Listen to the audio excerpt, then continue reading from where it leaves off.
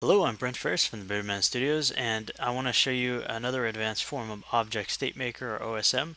So I'm going to start off by creating a sphere, and I'm just going to zero it out. And I'm going to add the Object State Maker script to it, as well as a click event. So on click, we're going to change the state. And when we click, I want to change the state to load. And this is going to be on my initial state, so I'm going to call this initial. There we go.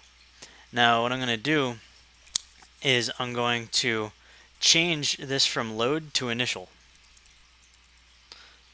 And I'm going to stretch this, and I'm going to call this load. So if you check this out, on my initial state, it switches to load, and on its load state, it switches to initial with the same on-click event. So if I play it, and I click the sphere, it's going to go to load, and if I click it again, it's going to go back to initial. So I'm using the same exact script, but it's changing what it's loading because it's changing the state.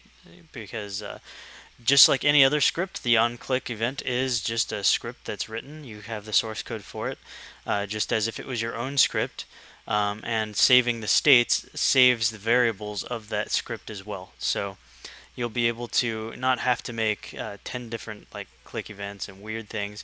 You can actually change the state of what it's loading in its current state. So that's a cool way to do this. You can think of it as recursion or something like that.